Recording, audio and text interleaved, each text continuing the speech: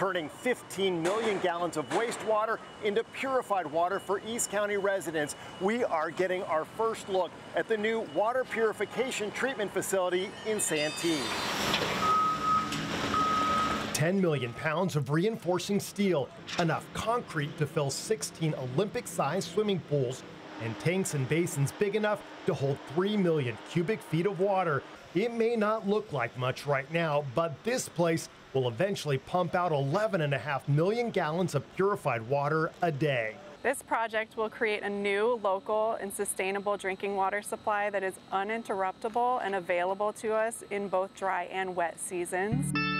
Used water from East County homes and businesses, a lot of which currently goes to the ocean, will now end up in the East County Advanced Water Purification Facility, where it will undergo 4 water purification steps: membrane filtration, reverse osmosis, UV advanced oxidation, and free chlorine disinfection. By the time the water reaches the final step, only hydrogen, oxygen, and water molecules remain. In fact, it's so pure that minerals need to be added back into the water before it's transported to Lake Jennings Reservoir. That's right, the water will travel 10 miles through pipes to Lake Jennings, which holds water for around 400,000 East County homes. It will mix with the surface water in that reservoir.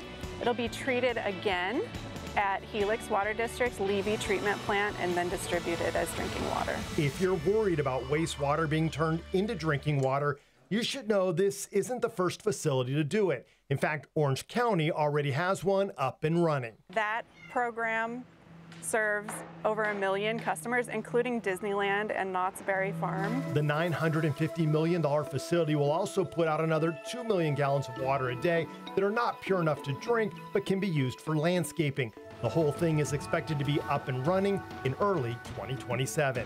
In Santee, Steve Price, CBS 8.